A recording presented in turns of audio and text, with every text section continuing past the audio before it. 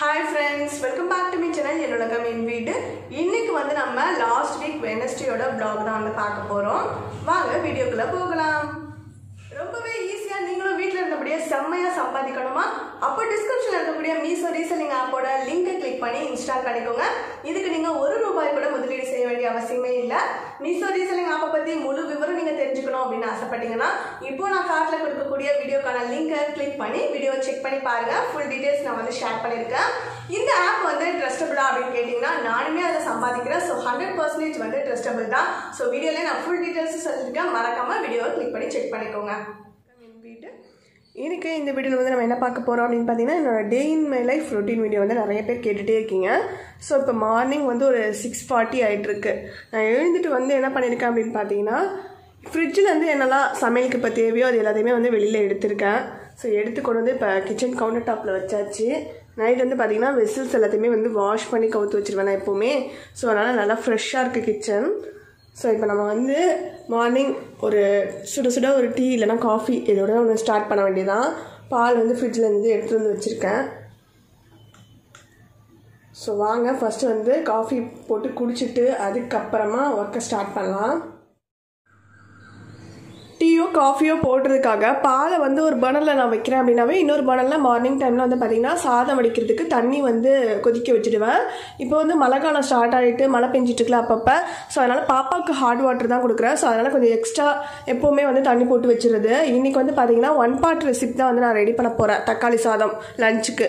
So அதனால் பாப்பாவுக்கு hot water and then வந்து எனக்கு லஞ்சுக்கு ரெடி பண்ணுறதுக்கு ஹாட் வாட்டர் அந்த சாதத்தில் நான் வந்து குக்கரில் ஊற்றுறதுக்கு. ஸோ அது வந்து பார்த்திங்கன்னா இப்போயே நான் வச்சிடுறேன். பிரேக்ஃபாஸ்ட்டுக்கு வந்து பார்த்திங்கன்னா தோசை. ஸோ நான் என்ன பண்ண போகிறேன் அப்படின்னு பார்த்தீங்கன்னா பால் கொதிச்சிருச்சு. ஆஃப் பண்ணிடலாம். மார்னிங் பிரேக்ஃபாஸ்ட்டுக்கு வந்து தோசை அண்ட் தென் வந்து பார்த்திங்கன்னா லஞ்சுக்கு வந்து தக்காளி சாதம்னு சொன்னல. ஸோ அதனால் ரெண்டுக்கும் சேர்த்து ஒரே சைடிஷாக இருக்கிற மாதிரி புதினா வாங்கிட்டு வந்தது இருக்குது சண்டே. ஸோ அதை வந்து வச்சு எனக்கு புதினா துவையல் மாதிரி ரெடி பண்ணிட போகிறேன். ஸோ மார்னிங்க்கு அதை சட்னியாக யூஸ் பண்ணிக்கலாம். ஆஃப்டர்நூன் லஞ்சுக்கு வந்து துவையலாக இருக்கும். ஸோ நல்ல காம்பினேஷன் தக்காளி சாதத்துக்கு. ஸோ சிம்பிளாக தக்காளி சாதம் வந்து பார்த்திங்கன்னா எனக்கு எப்படி ஒரு பிரியாணி டேஸ்ட்டில் வந்து தக்காளி சாதம் செய்கிறது அப்படின்றத வந்து நான் அப்படியே இந்த வீடியோவில் ஷேர் பண்ணுறேன். இன்றைக்கி வந்து காஃபி கலக்கலை. பாப்பாவுக்கு எப்போவுமே காம்ப்ளான் கலப்பேன். ஸோ அதே வந்து பார்த்திங்கன்னா எனக்கும் மிக்ஸ் பண்ணிக்கிட்டேன். ஏன்னா பாதாம் ஃப்ளேவர் தான் நல்லா டேஸ்ட்டாக இருக்கும். சரி எனக்கும் இப்போலாம் ரொம்ப பிடிக்குது. அதனால் நான் வந்து சரி இன்றைக்கி 2 பேருக்கும் வந்து பாதாமே மிக்ஸ் பண்ணிக்கலாம் அந்த காம்ப்ளான் பவுடர்னு சொல்லிட்டு மிக்ஸ் பண்ணிட்டேன். ஹஸ்பண்ட்க்கு வந்து பார்த்திங்கன்னா அவங்க டீ காஃபிலாம் குடிக்கிறதில்ல.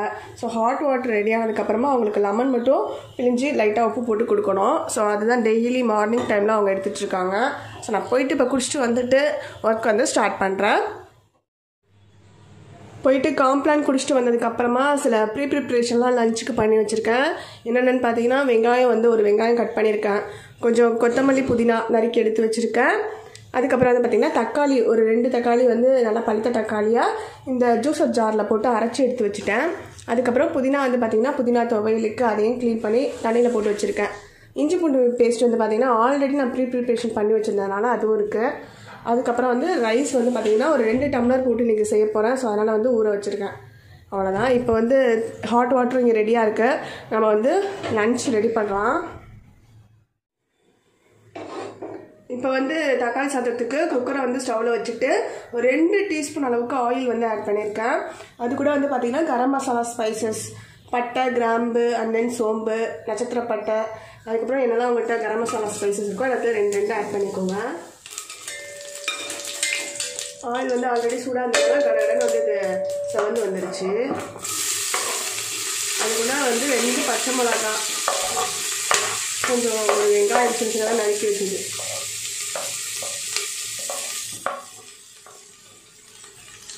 வெங்காயம் சீக்கிரமாக வதங்குறதுக்கு கொஞ்சமாக சால்ட் வந்து ஆட் பண்ணிக்கிறேன்.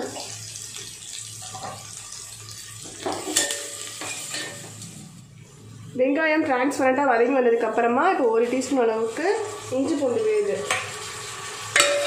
ஆட் பண்ணி நல்லா வதக்கிட்டு போகிறேன். என்னோடய பச்சை வாசனை போகிற அளவுக்கு. இதுவும் வதங்கினதுக்கப்புறமா இது கூட வந்து நறுக்கி எடுத்து வச்சுருக்கக்கூடிய கொத்தமல்லி புதினா ஒரு கைப்பிடி அளவுக்கு இருக்கும். அதை வந்து ஆட் பண்ணிடுறேன்.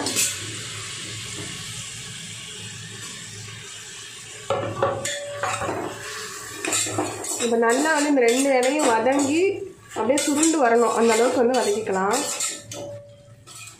இப்போ நல்லா வதங்கினதுக்கு அப்புறமா அரைச்சி எடுத்து வச்சுக்கக்கூடிய தக்காளி விழுது.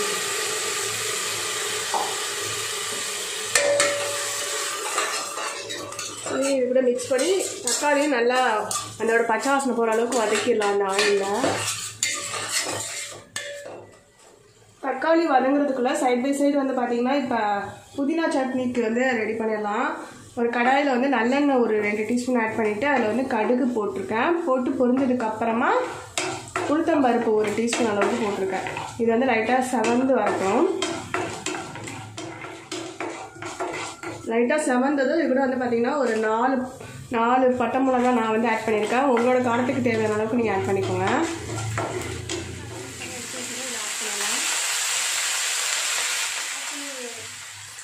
அடுத்து புதினாவும் ஆட் பண்ணதுக்கப்புறமா எல்லாத்தையும் ஒரு அளவுக்கு மிக்ஸ் பண்ணி விட்டுட்டு புதினா நல்லா வதங்கணும். ஸோ அந்த அளவுக்கு வந்து அப்படியே ஆயிலே வதங்கட்டும். வதங்கி சுருண்டு வந்ததுக்கப்புறமா வந்து பார்த்திங்கன்னா நம்ம புளி வந்து லைட்டாக எடுத்து ஊற வச்சுருக்கோம் ஹாட் வாட்டரில். ஸோ இதை போட்டு நம்ம அரைச்சி எடுத்துட்டோம் அப்படின்னா புதினா துவையல் ரெடி ஆகிடும். இப்போ வந்து பார்த்திங்கன்னா தக்காளி நல்லா வதங்கி ரெடி ஆகிட்டுருக்கு. இது கூட வந்து இப்போ மசாலாஸ் வந்து நம்ம ஆட் பண்ணிடலாம். இந்த சின்ன ஸ்பூனில் ஒரு டீஸ்பூன் அளவுக்கு மஞ்சள் பொடி ஆட் பண்ணிக்கிறேன். அதுக்கப்புறமா குழம்பு மிளகாய் தூள் வந்து பார்த்திங்கன்னா உங்கள் காரத்துக்கு தேவையான அளவுக்கு ஆட் பண்ணிக்கோங்க. நான் வந்து ஒரு 1.25 டீஸ்பூன் அந்த அளவுக்கு தான் ஆட் பண்ணுறேன். எனக்கு 2 டம்ளர் தான் அரிசி, அதனால். அதுக்கப்புறமா 1 டீஸ்பூன் அளவுக்கு சிக்கன் மசாலா. இது வந்து நல்லா ஃப்ளேவராக இருக்கும், பிரியாணி மாதிரி டேஸ்ட்டோட. ஸோ அதை ஆட் பண்ணியிருக்கேன். ஸோ எல்லாத்தையுமே வந்து நல்லா வதக்கி மிக்ஸ் பண்ணி விட்டுக்கலாம். இதெல்லாம் நல்லா மிக்ஸ் ஆகி நல்லா வதங்கினதுக்கப்புறமா நம்ம வந்து 2 டம்ளர் அரிசி எடுத்துருக்கறதுனால 4 டம்ளர் அளவுக்கு வாட்டர் வந்து இதுக்கு கூட ஆட் பண்ணிக்க போகிறேன். இது பாஸ்மதி ரைஸில் கூட நம்ம செய்யலாம். நல்லா பிரியாணி சூப்பராக டேஸ்ட்டாக இருக்கும், பிரியாணி மாதிரியே. இன்றைக்கி நான் நார்மல் ரைஸ் தான் எடுத்துருக்கேன். குழந்தைங்களுக்குலாம் கொடுத்து விடணும் அப்படின்னா நீங்கள் வந்து பாஸ்மதி ரைஸில் கூட ரெடி பண்ணி கொடுத்து விடுங்க. இந்த டம்ளரில் 2 டம்ளர் அளவுக்கு அரிசி எடுத்திருக்கேன். ஸோ அதனால் 4 டம்ளர் அளவுக்கு அளந்து வந்து தண்ணி எடுத்து வச்சுருந்தேன். அதை வந்து மிக்ஸ் பண்ணிட போகிறேன். இதோட நான் வந்து ஹாட் வாட்டர் ஆட் பண்ணுறதுனால இது ரொம்ப நேரம் கொதிக்க விடணும் அப்படின்ற அவசியம் இருக்காது. சீக்கிரமாக வந்து பார்த்திங்கன்னா ஒரு கொதி வந்துடும். வந்ததுக்கப்புறமா நம்ம அரிசி வந்து ஆட் பண்ணிடலாம். வாட்டர் மிக்ஸ் பண்ணதுக்கப்புறமா இப்போ நீங்கள் வந்து சால்ட் செக் பண்ணி தேவையான அளவுக்கு ஆட் பண்ணிவிடுங்க. இப்போ நல்லா கொதிக்க ஆரம்பிச்சிடுச்சு. நம்ம ஊற வச்சுருந்த அரிசியை வந்து பார்த்திங்கன்னா ட்ரைன் பண்ணி எடுத்துட்டேன். இது வந்து எனக்கு ரொம்ப ரொம்ப யூஸ்ஃபுல்லாக இருக்குது இந்த ப்ராடக்ட்டு. முன்னாடிலாம் வந்து பார்த்திங்கன்னா அரிசி களையிறப்ப நிறைய அரிசி வீணாக போகும். இப்போ இது மூலியமாக நம்ம அரிசி ஊற வச்சுட்டு அப்படியே வாஷ் பண்ணி தண்ணியை வந்து வடித்து எடுக்கிறப்ப வந்து பார்த்திங்கன்னா எந்த அரிசியுமே வந்து வீணாக போகிறதில்ல. ஸோ அது எனக்கு ரொம்ப பிடிச்சிருக்கு இந்த ப்ராடக்ட்டில். ஸோ கண்டிப்பாக உங்களுக்கு யாருக்காவது கிடச்சிச்சின்னா வாங்கி யூஸ் பண்ணிக்கோங்க. லிங்க் அமேசான் லிங்க் ஏதாவது உங்களுக்கு கிடச்சிச்சு அப்படின்னா டிஸ்கிரிப்ஷனில் கொடுக்குறேன், செக் பண்ணிக்கோங்க.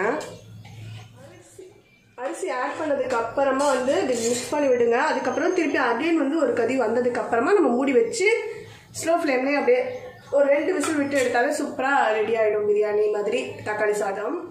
சைட் பை சைடு வந்து பார்த்தீங்கன்னா புதினா துவையலுக்கு நம்ம புதினா வதங்க வச்சுருந்தோம்ல. ஸோ அது சூப்பராக வதங்கிட்டு ஸோ அதையும் வந்து ஒரு ஜூஸர் ஜாரில் எடுத்துட்டேன். இதுதான் மிக்ஸி ஜாராக இப்போ யூஸ் பண்ணிட்டுருக்கேன். ஸோ இதை வந்து இப்போ அரைச்சி எடுத்துட்டோம் அப்படின்னா துவையல் ரெடி ஆகிடும். இப்போ வந்து ஒரு கொதி வந்துடுச்சு. ஸோ குக்கரை மூடி வச்சு நம்ம வேக விட்டுலாம்.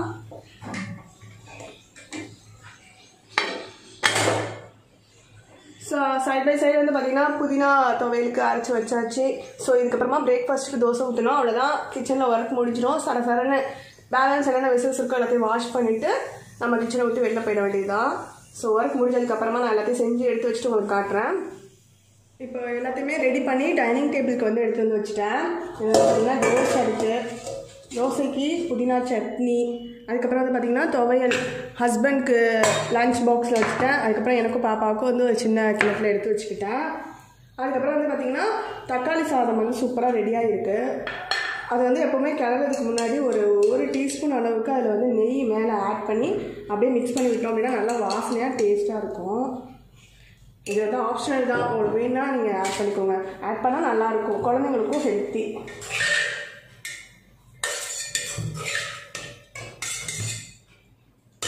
சூப்பராக வந்து நல்லா உதிரியாக நம்மளுக்கு தக்காளி சாதம் பிரியாணி சுவையிலே வந்து ரெடி ஆகிடுச்சு.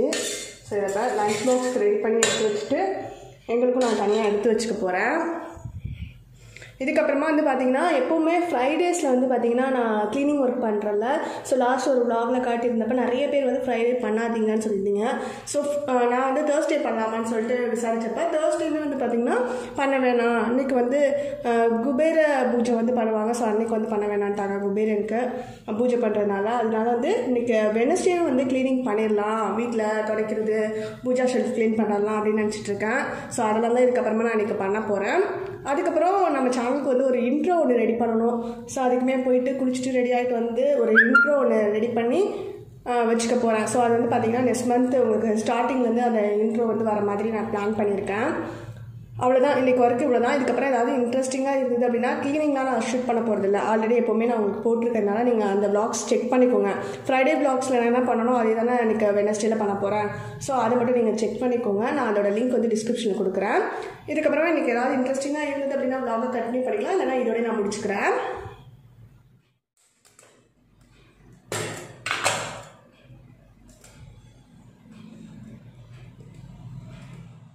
ஐயோ மழை வருது, ரேஷு ஓடி வந்துரு. ரேஷு மழை வருது, ஓடி வந்துரு ஓடி வந்துரு ஒன்று வந்து சான்ஸே இல்லை. அன்றைக்கி ஈவினிங் வந்து பார்த்திங்கன்னா ஒரு 5:30 கிட்ட கரெக்டாக நான் குளிச்சுட்டு நாங்கள் வெளியில் வந்தோம். எங்கள் வீட்டு ஜன்னல்லாம் அப்படியே படபடன்னு அடிச்சிட்டு இருந்தது. நான் பார்த்திங்கன்னா லாக் போட்டிருந்தேன், எனக்கு லாக்கு சரியாக வந்து க்ளோஸ் ஆகாதனால ஜன்னல் அடிச்சிருக்கும் போல இருக்குது. எனக்கு அப்படியே என்னடா திடீர்னு ஒரே இருட்டாக இருக்குது.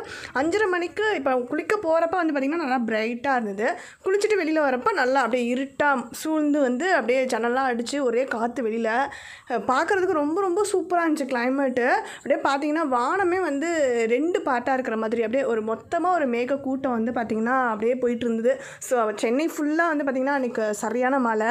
கண்டிப்பாக உங்கள் ஏரியாவில் நல்லா மழை பெஞ்சிருக்குன்னு நினைக்கிறேன். கிளைமேட் பாருங்கள், பார்க்குறதுக்கு அவ்வளோ ஒரு க்யூட்.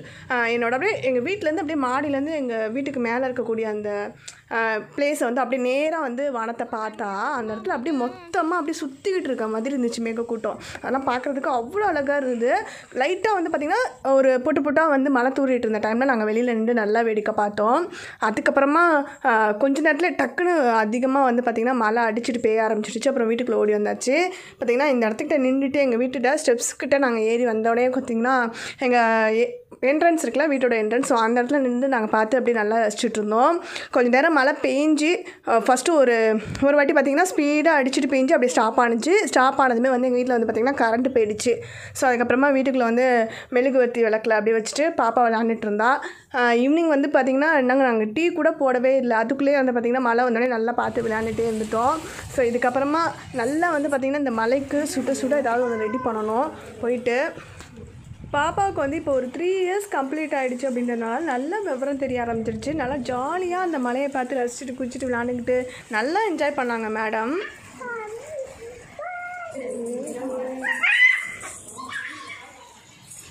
மழை பெய்யுதா? இங்கே ஓடிவா, இங்கே ஓடிவா, இங்கே ஓடிவா, குளிராது, இங்கே ஓடிவா.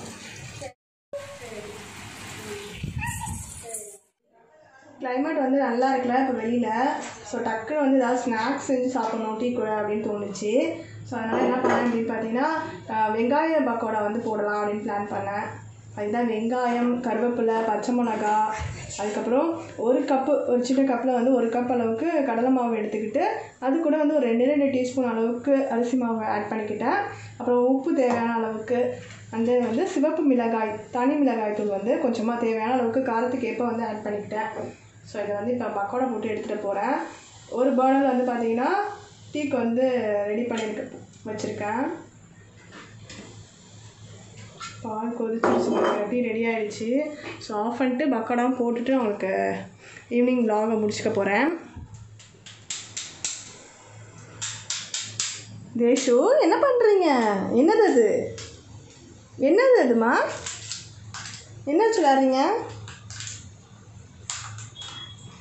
இன்றைக்கி வந்து கரண்ட் போயிட்டு வந்துட்டு இருக்கிறதுனால மேடம் வந்து கிச்சன்கிட்டே வந்து உட்காந்துட்டாங்க. எல்லாத்தையும் தூக்கிட்டு வந்து செட்டில்டு. தேஷு அவள் கையில் வச்சுருக்கிறதெல்லாம் ஐஸ்கிரீமா அதெல்லாம் தான் ரெடி பண்ணிகிட்ருக்காங்க மேடம். என்கிட்ட சொன்னில்ல ஐஸ்கிரீம் தானே அது. அதை வச்சு மதியானத்துலேருந்து நான் ஐஸ்கிரீம் சாப்பிட்றேன்னு சொல்லி அதையே கொடுத்துட்ருக்கான் என்கிட்ட. இது என்னென்னு பார்த்தீங்கன்னா அன்றைக்கி நான் உங்களுக்கு டிமார்ட்டில் வாங்கிட்டு வந்தேன் ஒரு டாய்ஸ்ன்னு சொல்லி காட்டினேன்ல பாப்பாவுக்கு. அதுதான் மேடம் வந்து அதை பார்ட்டாக கழட்டி ஏன்னா தானே இப்போ எல்லாத்தையும் விளையாண்டுட்டு தூக்கி எரிஞ்சிட்டான். அவ்வளோதான், அவளுக்கு விளையாண்டு போர் அடிச்சுட்டு போல இருக்குது. இப்போ அதை வச்சு சமையல் செய்கிறதுக்கு யூஸ் பண்ணிகிட்ருக்காங்க. கீழே வந்து பிளேட் மாதிரி ஐஸ்கிரீம் மாதிரி எல்லாம் ரெடி பண்ணுறான். சிக்கன்லாம் கூட வச்சுருந்தாங்க மேடம். சிக்கன் இருக்கா? எங்கே இருக்கு? ஒரு புக்கு வேறு அதில் வெஜிடபிள்ஸ் புக்கா? என்ன சாப்பிட்டீங்க அதுலேருந்து எடுத்து? என்ன சாப்பிட்டீங்க? ஐஸ். ரெடியாக எல்லாரும் போயிட்டுருக்கு. ஸோ பக்கோடா ரெடி ஆகிடுச்சு. ஸோ நானும் பாப்பாவும் போயிட்டு அப்படியே ஸ்நாக்ஸ் சாப்பிட்டுட்டு ஜாலியாக என்ஜாய் பண்ண போகிறோம். உங்கள் ஏரியாவில் எப்படி இருந்துச்சு மழை அப்படின்றதையும் கமெண்ட் பாக்ஸில் கமெண்ட் பண்ணுங்கள். இந்த வீடியோ உங்களுக்கு பிடிச்சிருக்கோம் அப்படின்னு நினைக்கிறேன். பிடிச்சிருந்தா லைக் பண்ணுங்கள், உங்கள் ஃப்ரெண்ட்ஸ் கூட ஷேர் பண்ணிக்கோங்க, சேனலை மறக்காமல் சப்ஸ்கிரைப் பண்ணி வச்சுக்கோங்க. ஸோ அண்ட் வந்து பார்த்தீங்கன்னா நான் ஸ்டார்டிங்லேயே சொன்ன மாதிரியே மீஷோ ரீசெல்லிங் ஆப்போட லிங்க் வந்து டிஸ்கிரிப்ஷனில் இருக்குது. அதை கிளிக் பண்ணி இன்ஸ்டால் பண்ணி இப்போயே நீங்களும் வீட்டிலேருந்து ஈஸியாக சம்பாதிக்க ஸ்டார்ட் பண்ணிவிடுங்க. ஸோ இவ்வளோ நேரம் பொறுமையாக பார்த்த எல்லாருக்குமே ரொம்பவே தேங்க்ஸ் ஃபார் வாட்சிங் my videos friends. Bye, take care, good night.